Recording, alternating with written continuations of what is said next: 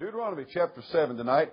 We're doing what's called grazing through the book of Deuteronomy. How many likes grazing preaching? I like grazing preaching. And it just seems like you can get so many things from so many different areas with it. Lord, help us tonight to feed the flock of God. In Jesus' name I pray. Amen. When the Lord thy God shall bring thee into the land whither thou goest to possess it, and hath cast out many nations before thee, the Hittites and the Girgashites and the Amorites and the Canaanites and the Perizzites and the Hivites and the Jebusites, 7 nations greater and mightier than thou. You know, tonight America is not a great and powerful nation because of our personal intellectual ability. This nation became a great nation because it served the Lord, because it honored the Lord. It's on its monies, it said, in God we trust. Amen. In its pledge, one nation under God. And God has, there's a lot of people in this world. As far as population goes, what are we, about 5% of the world's population, I think the last time I checked? And yet this nation is so powerful. God could dry this country up. God could take the corn and the soybeans and the cereal right off the shelves and the milk right off the shelves of this country. God has been good to this nation, and we are greater and mightier not because of just who we are, because of God's blessing upon this land. We need to remember that. And he said, verse number 2, and when the Lord thy God shall deliver them before thee, thou shalt smite them and utterly destroy them. Thou shalt make no covenant with them, nor show mercy unto them. You see, when you read this Bible here, that's why you need... Now remember this. The Bible said, as newborn babes desire the sincere milk of the word that you may grow thereby. The church is compared as a mother. Is typified as a mother. And the Bible is typified as milk. And you have, as it were, 2 breasts that the young Christian nurses off of and feeds itself in the Old Testament and the New Testament. And you need both. And if you don't read both of them, you'll have a mixed up concept of who God is and God's character and God's nature. Let me remind you tonight that God is going to send the entire world to hell that rejects His Son, Jesus Christ. Physical death is nothing compared to going to hell. And that does not mean that God is mean, does not mean that He's not merciful, and that does not mean that He does not love them. But God is going to retain His holiness in spite of all of us. For if God were ever to forfeit His holiness, He could not save us. And He would lose even His own self. So keep that in mind. Now, in order to understand why God would say to these people, show no mercy, you need to read other parts of the Bible to understand the nature of these nations they were going on. These Hittites and Girgashites and Amorites, they were a very vile people who were even offering their children to their gods in fiery offering false religious services. They had perverted, immoral, religious ceremonies of the most debased filth you can imagine. And God literally, these countries had become so reprobate, God literally was going to wipe them out. Let me say something to you. As much as God has blessed America right now, the tabulation right now is that we have slaughtered 54 million babies since 1973 through abortion. This country is guilty of murder of the innocents. And God is not smiling or laughing or nor amused in the least little bit about what this nation has done. And as much as I love this country and I hope that God will have mercy and give us a revival, I know that this nation deserves judgment. And I pray that God will stay the judgment and give us a space of repentance. I'm telling you, please pray about these elections. There are candidates out there that could come to the front and that could make a difference in this land. I see a window of revival in this nation. I really do. But understand that when you read about what God told them to do to these nations, understand where He's coming from here. And don't ever forget, not only did God... I'll give you this. God sent an angel one night and destroyed 185,000 Assyrians in one night. Killed them. God is holy. And when a nation becomes so perverted and so rotten and so wicked, He will bring judgment upon that nation. Neither, he said this, he said, make no covenant with them, nor show them mercy. Verse number 3, now watch this. Neither shalt thou make marriages with them. Neither shalt thou make marriages with them. Thy daughter thou shalt not give unto his son. Now, you ought to that one phrase ought to teach you something about family, parental, children relationships. A father, whenever somebody walks up to this aisle and we have a wedding ceremony like we did the other day with had a little girl there and her husband, who gives this woman to be wed to this man? Is that just a formality anymore? Or do we really mean it? Do we believe that the father and the mother have the right to give that daughter in holy matrimony? There's never a time that a daughter is totally on all the time of her life to be under the authority of either her father or her, and when I say that, I'm talking about the protection of her father. And when that father hands her off and gives her that husband, then she moves under the protection of that husband. Boys need to be taught this. You're taking over the responsibility that girl had, that her father had over her. And as that father would give his life for his daughter, you should give your life for your wife. You should protect her and love her and provide for her. And you say, well, that's chivalry. I like chivalry. I think women ought to be protected. I don't think men ought to cuss in front of women. I don't think they ought to tell dirty jokes in front of women. But now women have become so coarse, it's unbelievable. How many of you knows I don't care much for Oprah Winfrey? And if you're watching The View, you are sick. You need to get right with God if you're watching such low down, hellish sewer lagoon stuff as that. And those women who claim to be liberated are not liberated. They've been taken captive. They've been taken captive by Satan and by this world's false philosophies. But God says here, you don't give your daughter unto their sons. Neither nor his daughter shalt thou take unto thy son. You don't go to the heathen to get a daughter-in-law, and you don't go to the heathen to get a son-in-law. You don't have unequal yokeness in your life. Now, write this down. Well, let's just go there. In 2 Corinthians chapter 6. Now, the Old Testament, remember, judgments and statutes, commandments. And now we're going to see the New Testament doctrine of it. 2 Corinthians chapter 6. Now, the casual reader would think, well, that's just, you just buzz right through that. If you don't stop and meditate on that and then do a scripture search on it, it won't mean much to you.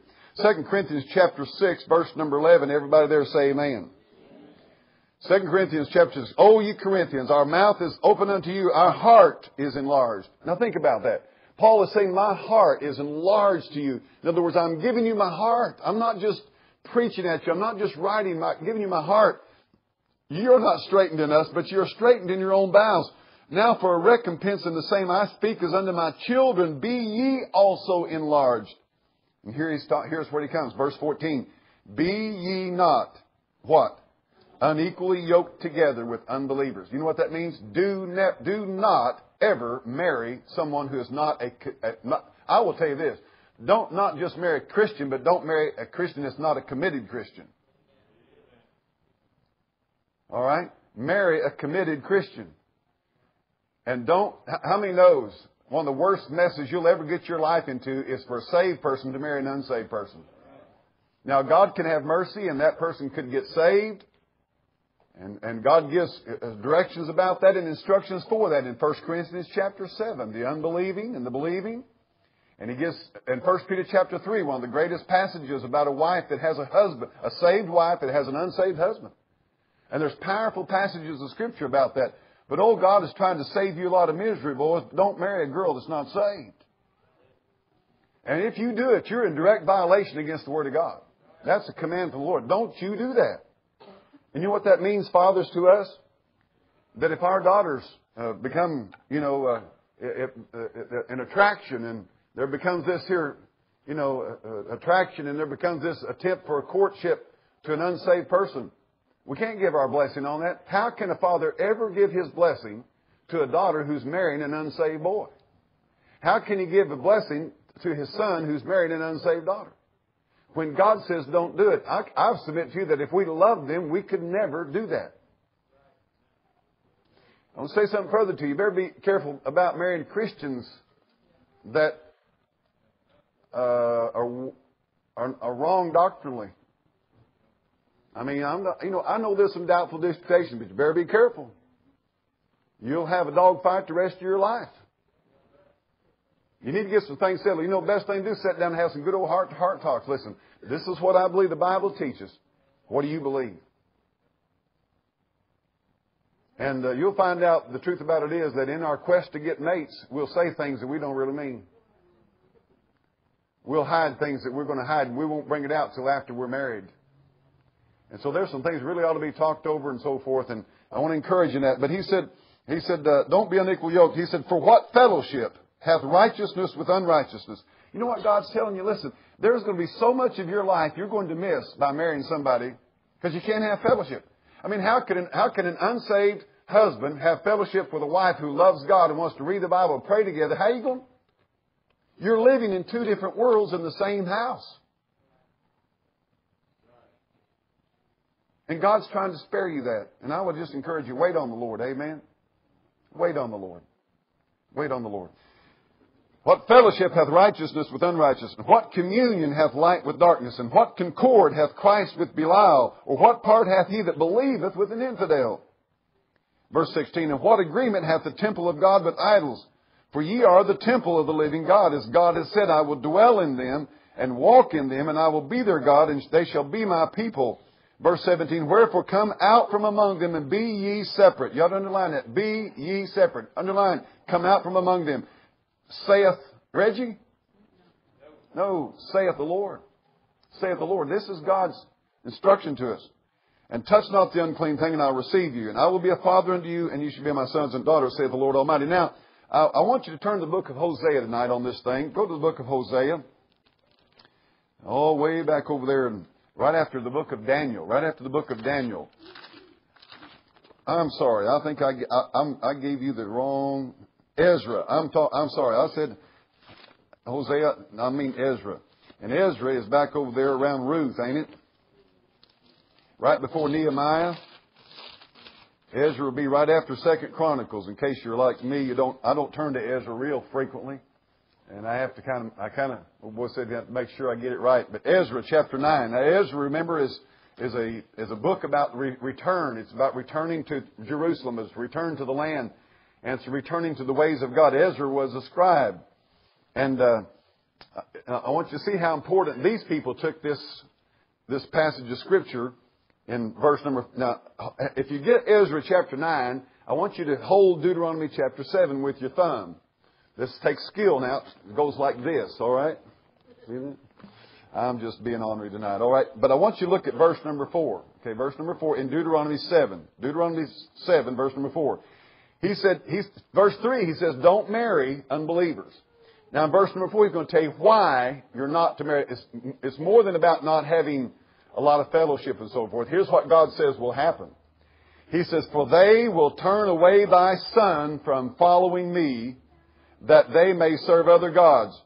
Now, he says, if that happens, so will the anger of the Lord be kindled against you and destroy thee suddenly. Okay? Now, that's pretty powerful stuff, isn't it? God says, don't do it, because he said, if you do, they will turn your heart away from serving me, all right? You'll turn your heart away from serving me. Now, Ezra chapter 9, let's look at chapter 9, verse 1. Now, when these things were done, the princes came to me and saying, the people of Israel and the priests and Levites have not what? Separated themselves from who? The people of the lands, doing according to their what? Abominations. Now, that's what I was talking about, why God was going to destroy them. Even to the Canaanites, Hittites, well, we read about those earlier, didn't we? And the Egyptians, Amorites. Verse number 2, watch what it says. For they have taken of their daughters for themselves and for their sons. Is that not a direct violation of what God just got through saying in Deuteronomy chapter 7? That is an absolute disobeying command of the Lord there. He said, watch this. So that the holy seed have mingled themselves with the people of those lands. God did not think that was funny. Now, I'm going to tell you something. Now, I don't want to get off into, but you better underline that holy seed part. You take that back to Genesis chapter 3. It's worth studying. There's something to this. Boy, I'm telling you, there's something to it. You don't want to mess around with it. He said that with people of that land, the hand of the princes and rulers hath been chief in this trespass. Verse number 3, and when I heard this thing, I rent my garment, my mantle, and plucked off the hair of my head of my beard, and sat down astonished. Wow. How many of us think that it's that bad? We don't, see. This hasn't been preached, hasn't been taught. We think, it's no big deal. Verse number 4, then were assembled unto me every one that trembled at the words of the God of Israel, because of the transgression of those that had been carried away. And I sat astonished until the evening sacrifice. And at the evening sacrifice I rose up from my heaviness, and having rent my garment and my mantle, I fell upon my knees and spread out my hands unto the Lord my God. Look at that. And said, O my God, I am ashamed and blush to lift up my face to thee, my God. For our iniquities are increased over our head, and our trespasses grown up into the heavens. Since the days of our fathers have we been in great trespass unto this day, and for our iniquities have we, our kings and our priests, been delivered into the hand of the kings of the land, to the sword, to the captivity, to a spoil, and to confusion of face, as it is this day. And now for a little space grace hath been shown from the Lord our God, to leave us a remnant to escape, to give us a nail in His holy place, that our God may lighten our eyes, and give us a little reviving in our bondage. For we were bondsmen, yet our God hath not forsaken us in our bondage, but hath extended mercy unto us in the sight of the kings of Persia, to give us a reviving, to set up the house of our God, and to repair the desolations thereof, and to give us a wall in Judah and Jerusalem. And now, O our God, what shall we say after this? For we have forsaken thy commandments, which thou commanded by thy servants the prophets, saying, the land which you go into possess it is an unclean land, with the filthiness of the people of the lands, with their abominations which have filled it from one end to the other with their uncleanness. And can I say to you tonight, folks, that's what's happening in our country. It is being filled with uncleanness from one end to the other. Now, look what he says, verse number 12. All this has been said and done, bringing it down to the violation of this one command. Verse 12. Now, therefore, give not your daughters unto their sons, neither take their daughters unto your sons, nor seek their peace or their wealth forever, that you may be strong and eat the good of the land, and leave it for an inheritance to your children forever. And after all that has come upon us for our evil deeds and for our great trespass, seeing that our God hath punished us less than our iniquities deserve. Y'all wonder why I ever say, how you doing, Reggie? I say, better than I deserve. Because if I'd have got what I deserve, I'd been hell. That's scriptural now. Right there it is. He said, and hath given us such deliverance as this. Should we again break thy commandments and join in affinity? You see that? Join in affinity with the people of these abominations. And that's when he's talking, and it goes on down through. The whole issue here is the fact that they violated that one commandment. They were letting their sons, hey, what's going to... If you lose your children and your grandchildren, everything else doesn't matter. It is important. God didn't just give that for nothing. And now I want you to turn to 1 Kings chapter 11 and see it in effect in how it destroyed the whole nation. 1 Kings chapter 11. I mean, it happens exactly like God said would happen. 1 Kings chapter 11.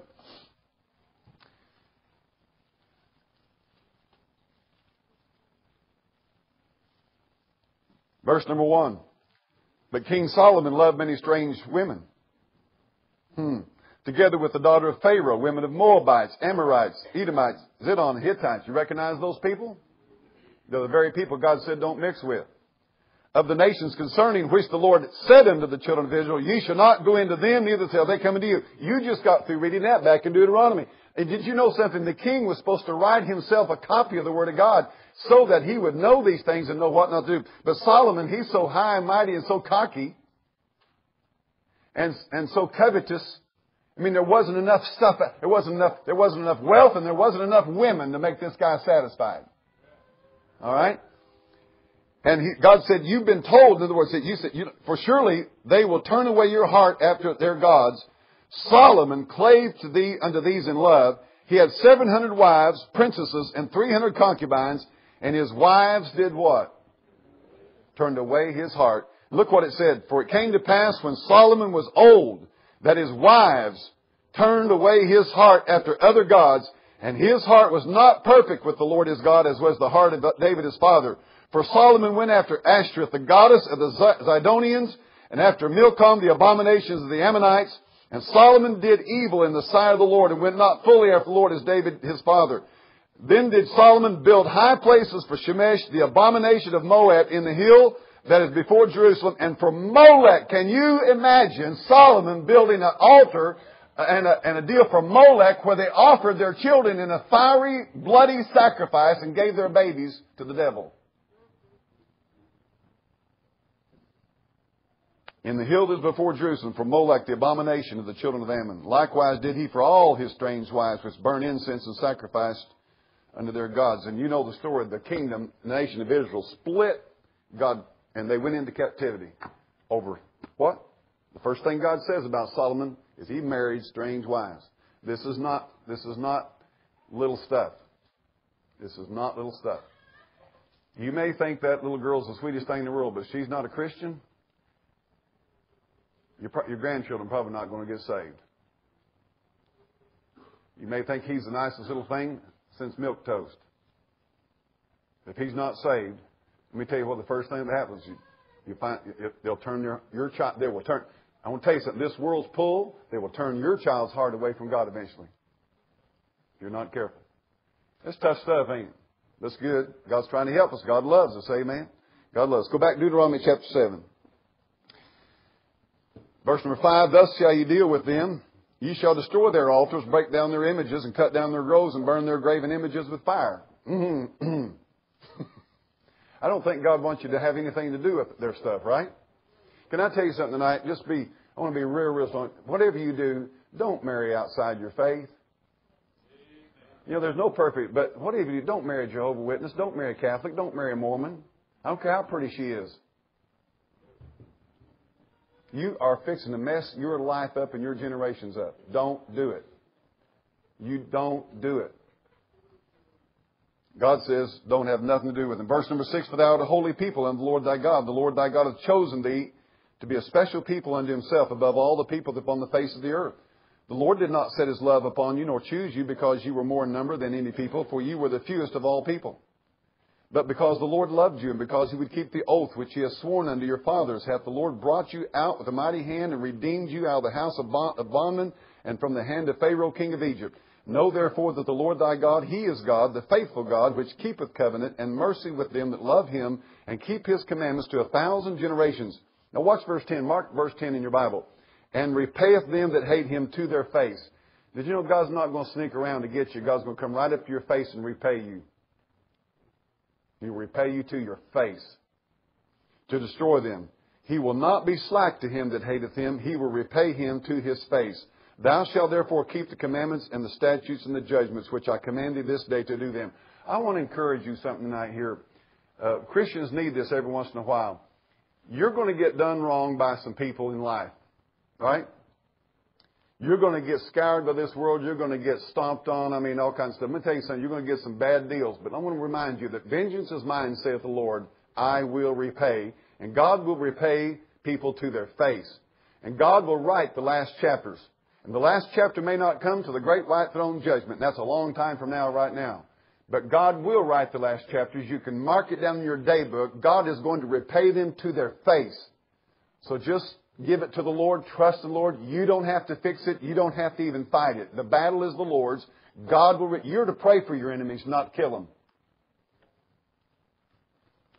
Okay? So, vengeance is mine, saith the Lord. I will repay. And that's Romans chapter 12. You don't have to worry about it. God will write the last chapters. You may die and not see the last chapter done. But don't let it tear you up. God's going to bring everything into judgment. And I want to encourage you. He will repay him to his face. Let's look at verse number 12. Wherefore it shall come to pass, if ye hearken to do these judgments. Now remember, we're not talking about salvation in the law. We're talking about governance, right? We're not doing these things that God says to do to be saved. We are doing them because we are saved. We want to obey the Lord, keep his commandments and the judgment statutes because we are saved, not to be saved. We're saved by grace through faith in Jesus Christ's death, burial, resurrection, his shed blood in our place for our sins. These things are written to govern your life. So God's saying, I want to govern, if you're mine, I'm going to govern your life. Don't marry outside the faith. All right, verse number 13, he said this, and he will love thee. Number one. Isn't it good to know that God loves you? I'm sure glad God loves me. Look at the next thing. And bless thee. Number 2, I love you. Number 2, I bless you. Number 3, multiply thee. And He will also bless the fruit of thy womb and the fruit of thy land. You know, I think God likes children. It didn't say fruit of the loom, it said fruit of the womb. Amen. Fruit of the womb. What is the fruit? It's our children. Oh, folks, listen. You know what kind of once in a while really keeps me going around this church? Some of these little kids run up to me and hand me a little paper, and then they'll just kind of look down and take off. And I'll open up that paper, and it's got one of them drawings and stuff, you know. Or you know what's amazing? This is the truth. I have at the house, just here recently, one of the kids at this church sat down and wrote almost the whole first chapter of Deuteronomy, I think. I didn't read it all because I couldn't quite read it all, but and they was writing it verse by verse. You know, isn't that a blessing? That tells me God's going to use the preaching of His Word and the teaching of His Word in their heart and their life. But you know, the fruit of the womb is such a blessed, blessed thing. Oh, listen, God says that's a blessing. I want to thank and I encourage all the families of this church. You know something? It's good to have children. Amen? That's a blessing. Children are a blessing. They're your wealth. I want to say something a little personal tonight to you. I've kind of burned my candle at both ends. I've kind of cut out that way. I just always got something. I asked Karen today, I said, do you know how many projects we've had since we got married? She said, I don't even want to think about it, much less count them. You know, I've always got some idea, and I'm always doing something, you know. And I've preached hard, and I've worked hard, in the work that I do. And a lot of people, if you don't think what I do is work, go with me for a while, okay? But what I'm saying is, I probably feel like I'm a little more wore out than I ought to be at 57 years of age. But you know something? There's a lot of things I'm doing right now I would not be doing at all were it not for my children. I'm telling you. A lot of people ask me, Reggie, how do you get done all that you're doing? I'll give you the secret. I get my kids to do it. But it's a blessing because it gives them opportunity, and you know, it's just a blessing. I don't know how to say it other than that. But you know what I figured out? My kids are my wealth. I was told that about 20 years ago. If you raise your kids for God, they will be your wealth. And I'm not saying that you should set your kids out to work for you so you can sit around and do nothing. I'm saying to you that your kids are your wealth in many, many various ways. And our forefathers understood that, and we need to re-understand that.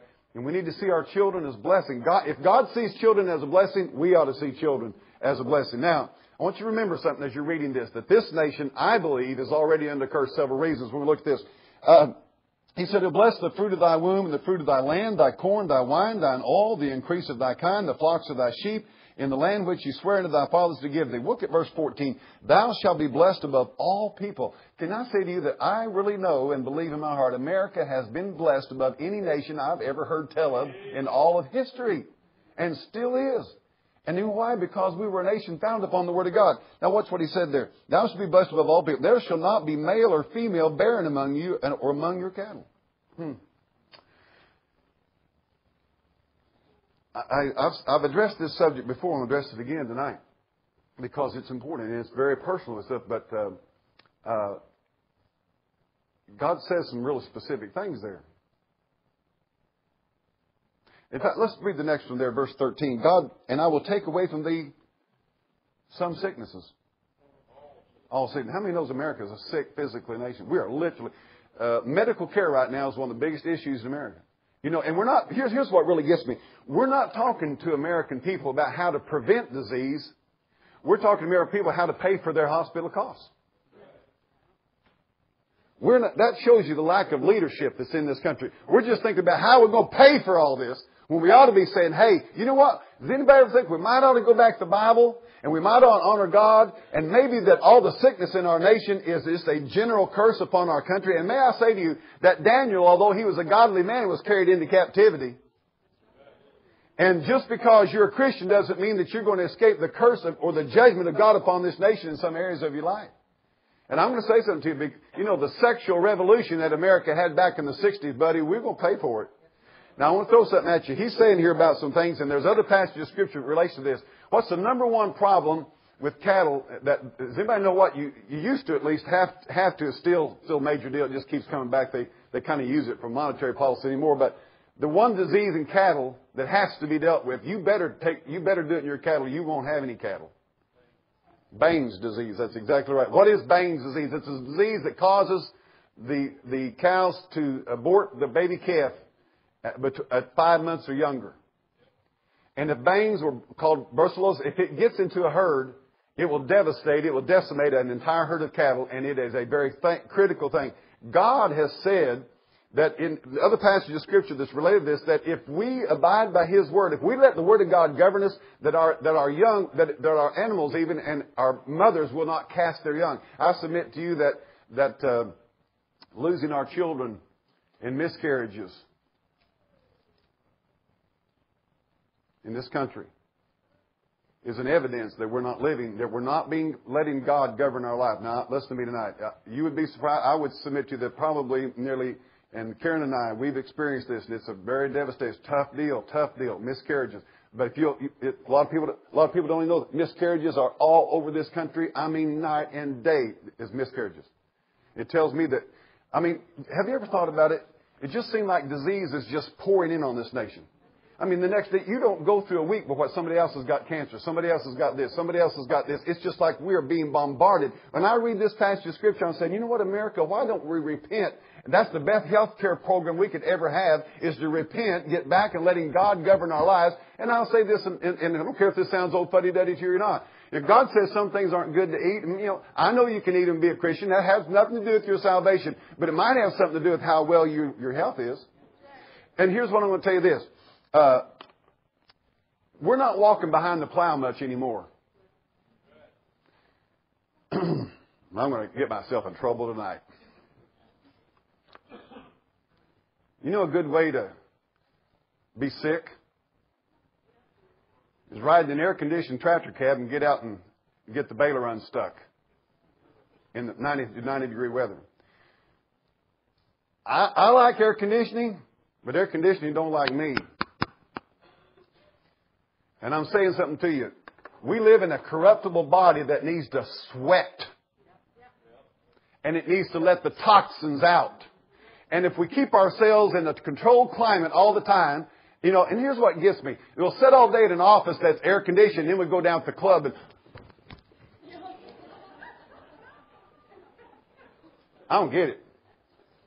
We'll go down to the club and want to sweat it all out, and then we'll go back to that air conditioned office. And then we eat moon pies and drink RC colas and wonder why we're sick. If you read the Bible, you'll find out that God intends for you to eat some roughage so you ain't constipated your whole life. Did you know constipation? You say you shouldn't be preaching about that. Well, I'm preaching Bible, amen. God says these diseases, I'm going to tell you, colon problems are the base of most sicknesses. And our stomachs need to be cleaned out. How many has ever had your tolls to get stopped up at your house, your lagoon system stopped up, and you had to have it, hey, your pipes is just about like those pipes. Every once in a while it couldn't get clogged up. You might need to, clean it out every once. That means you might need to stop eating for about 3 days. And give your body a chance to cleanse itself. And you might need to start eating more fiber. Now don't anybody take offense at this. But don't ever feed me white bread. If you're going to give me a sandwich, give me whole grain wheat bread. Because that white bread, it looks like it should be wadded up in a ball and thrown at somebody. Not eat. I'm trying to help you. Did you know what? Give us this day our daily what? Bread. Now, you know what the world has done with bread? They've done just exactly what they've done with the Bible. They go up there and they take that wheat, they grind all the goodies out of it so they can sell it, and then they pump in 2 or 3 little vitamin A, B, C, and D so they can put on it, enriched with vitamin D. They done took all the life out of it, sold that to the cattle feeding people. And then they want you to eat that. And you're eating bread that ain't got no life in it. I'm telling you the truth. Most bread you're eating doesn't have an ounce worth of nutrition in it. And the moral of that story is make good homemade bread and give it to your pastor. Amen. Did you know we have a saint in this auditorium? Anybody gives me homemade bread, they're a saintess. There's Saintess Lawson back there. She makes homemade bread and gives me every once in a while. Amen. No, I'm serious with you. You know what? I'm just saying to tonight, I don't want to come visit you in the hospital if I don't have to. And if I can get you to eat right and exercise right and sweat real good, get some of that meanness out of you and that wickedness out of you by sweating, get you a hoe, amen. I still say the best exercise program. Some of you ladies like to lose weight. Buy you an exercise machine. I'll sell you one here at an auction. It's called a push lawnmower. Wonderful exercise. Don't buy one of them $1,700 deals. Buy you a $25 used and buy one that don't start good.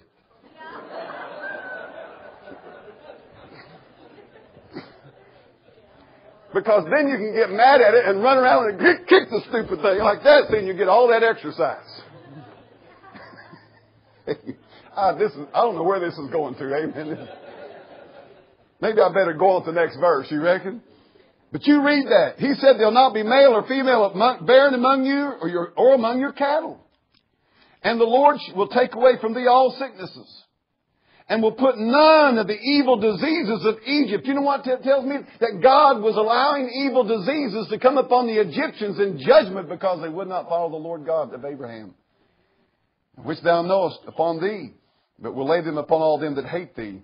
And thou shalt consume all the people which the Lord thy God shall deliver thee. Thine eyes shall have no pity upon them, neither shalt thou serve their gods, for that will be a snare unto thee. If thou shalt say in thine heart, those nations are more than I, how can I dispossess them? Thou shalt not be afraid of them. God does not want you to be afraid of big numbers. You know what? The average person right now thinks that, the liberals and the news media and in the educational system, there's just no way that we can, we're just going to hide in the corner till the rapture of the church. That is not a biblical attitude. God says, if God be for you, who can be against you? You remember whenever Elijah's servant went out that morning and he saw the armies of the people around there and he said, "Oh, Elijah." And you know what Elijah said? Lord opened his eyes. He said, "They that be for us are more than they that be against us." Don't ever forget that. If God be for you, who can be against you? And we need some people who really believe that and are not afraid just because they're greater in number or greater in money or greater in power. Worldly power. I'll tell you what, listen, we need that kind of leadership in this nation. And I want to encourage you in that. It's what God's teaching them. But in verse 18, but thou shalt well remember what the Lord thy God did unto Pharaoh and all Egypt, and all Egypt. Man, if you'll well remember and look at what God has done for people in the past, it'll give you encouragement for the future. Verse number 19, the great temptations which thine eyes saw, and the signs, the wonders, the mighty hand, the stretched out arm, whereby the Lord thy God brought thee out, so shall the Lord thy God do unto all the people of whom thou art afraid.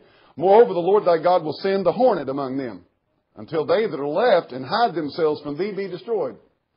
That is the neatest passage of Scripture I nearly ever read in my life. God sent an angel down and said, "Mr. Hornet." Can you imagine an angel going up to a hornet's nest saying, "Hey, you hornets, there's a bunch of Hittites over the hill. Go get them. They're hiding under the bushes. I'll go find it." You say, "My land of living."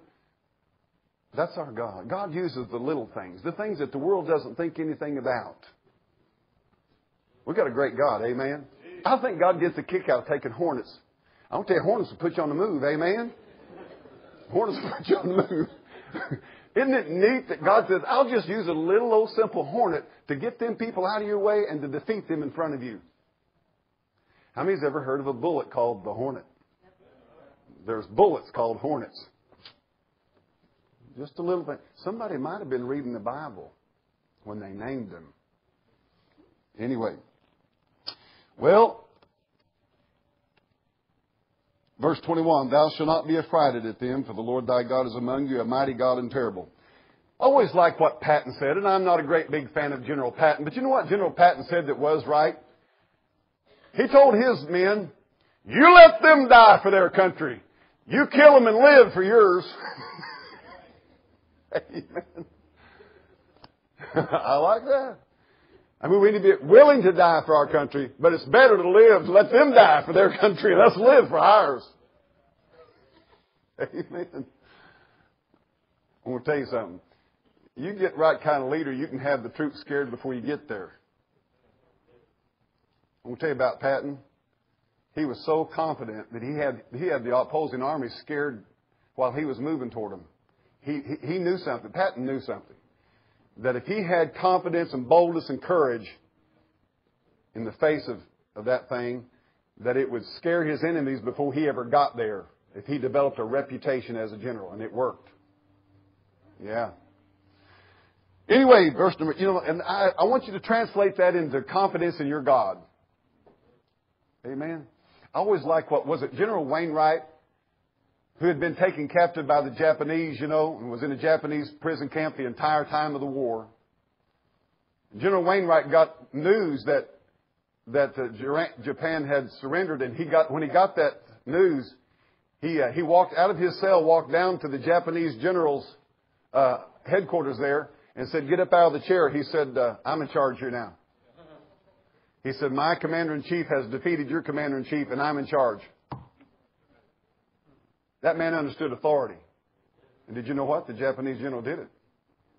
Because he knew if he didn't, he might get a noose around his neck after the war.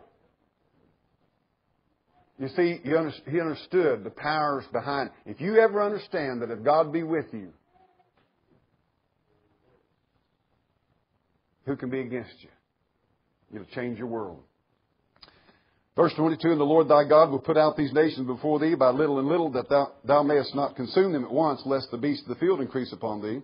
But the Lord thy God shall deliver them unto thee, and shall destroy them with a mighty destruction until they be destroyed. And he shall deliver their kings into thine hand, and thou shalt destroy their name from under heaven. There shall no man be able to stand before thee until thou have destroyed them. The graven images of their gods shall you burn with fire. Thou shalt not desire the silver or gold that is on them, nor take it unto thee, lest thou be snared therein. For it is an abomination to the Lord thy God." Now there's one more verse of this, and we're going to go home, and I'm going to make you all so happy you came tonight. Verse number 26, look at it. "Neither shalt thou bring a TV into thine house."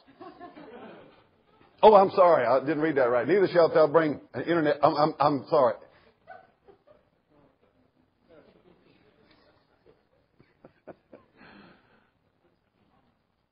"Neither shalt thou bring an abomination into thine house, lest thou be a cursed thing like it. But thou shalt utterly detest it, and thou shalt utterly abhor it, for it is a cursed thing." I want to just encourage you tonight in just one little thing, and I'll let you get out of here.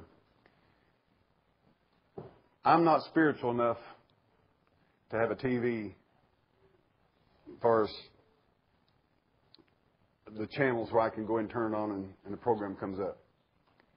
I had some folks in church this morning that gave me a stack of war videos. I'm anxious to get home and watch it. We've got a TV set there, and I can play CDs on it, and I know that can be dangerous. But at least I don't have to worry about my daughter walking in, hitting the TV, and some filthy, nasty bunch of junk popping out on that thing.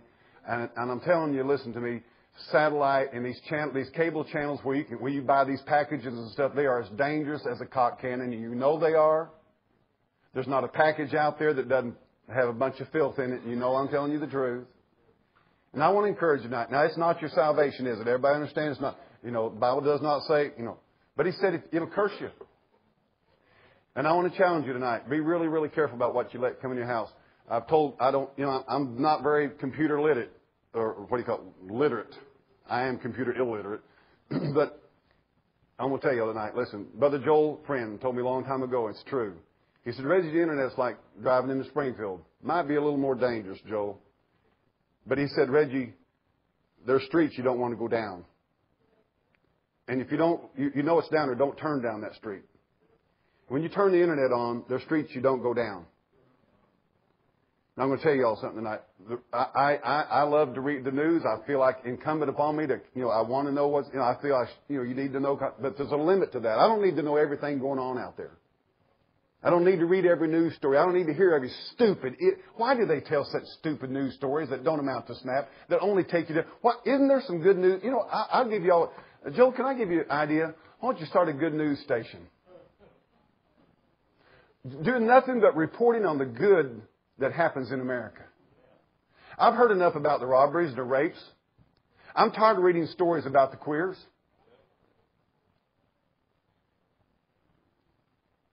I think there's a wide opening. I wouldn't know how to make it happen, but I think there's an opening.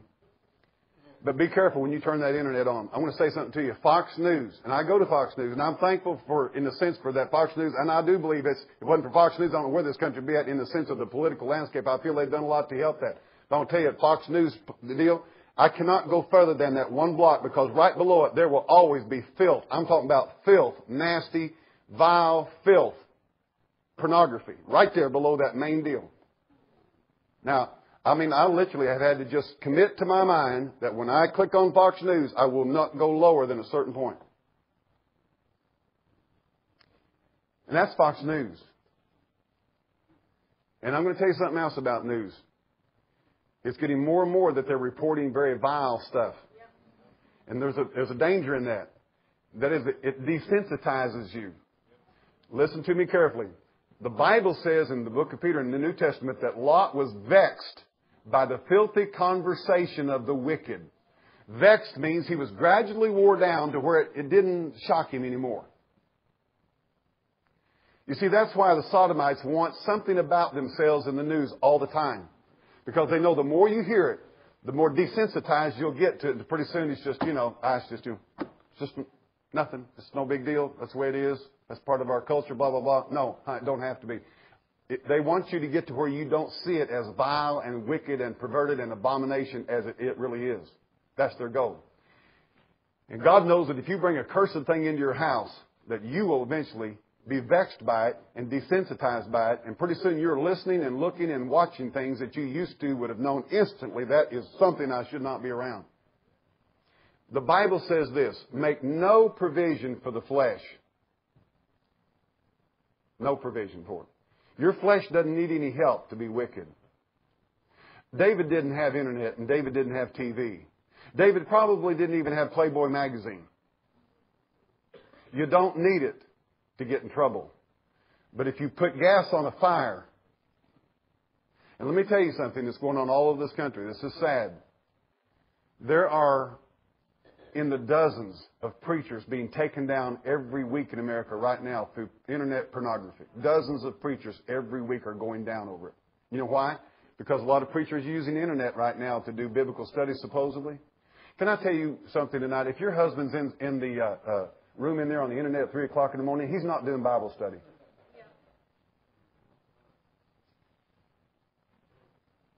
He's not studying the Bible.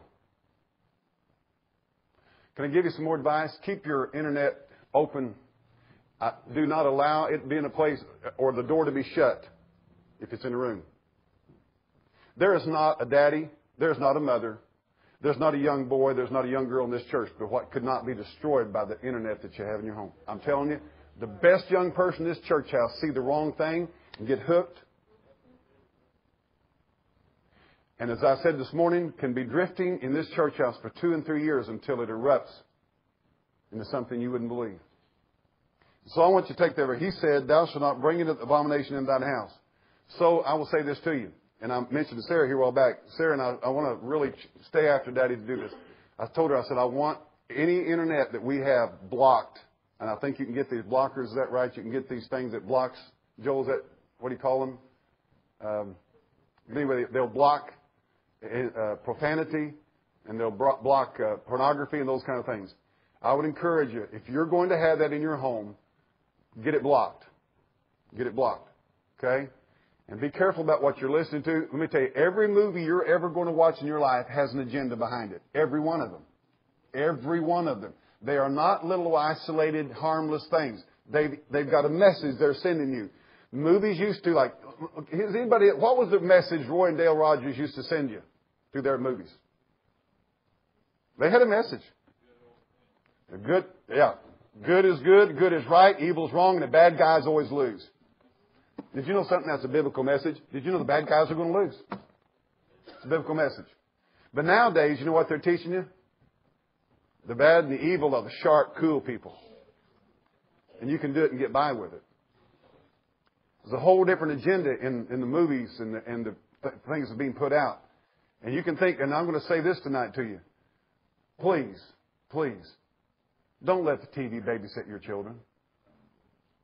Don't say, go in there and watch TV a while. That's not wise. That is not wise. And I just want to encourage you tonight. Watch these things, okay? And I'll tell you what you'd be better off doing. If your child, if the only muscles he's got is in his thumbs, get him a good garden hoe for his birthday. Buy him a split maul for Christmas. Here, son, here's your split maul and a wedge. Happy birthday. Amen.